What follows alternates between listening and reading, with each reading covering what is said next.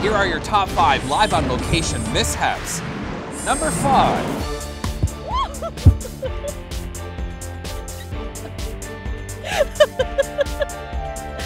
I'm sorry, it's done. Number 4.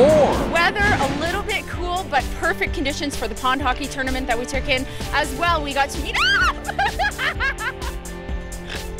Number 3. Poor Kevin Yard makes number 3 as he was trying to make his way through the fun house at the Toronto Rib Fest. Number 2. To a concert.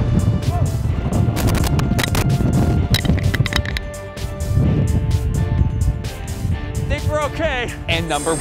Just gonna run up here because there's about 8 feet of snow, and I'm gonna slide down and